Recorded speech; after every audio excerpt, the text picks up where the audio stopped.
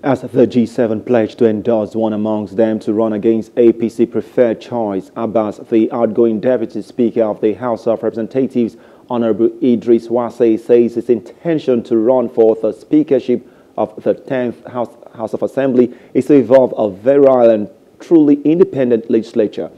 Wase's promise was contained in his 10-point agenda when he publicly unveiled while declaring his intention to run for the speakership office.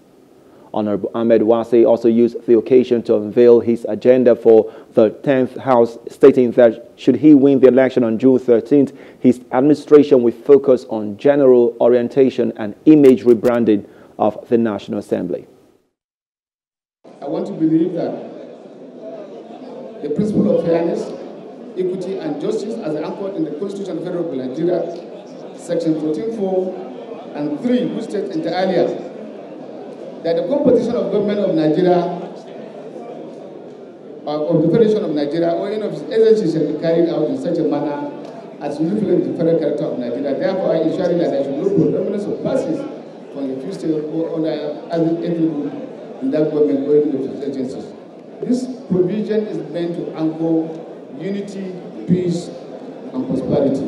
And I want to believe that our party and our leadership will respect this provision of the Constitution and do the needful. The consensus candidate can be picked, but if we sit, all of us as aspirants, and we decided and said, this is the person we picked to lead us in the House. And I assure all of you here that we are not going to have any issue. I assure you. Seeing all of us here, we are going to agree. We are going to agree to support one of us as Speaker.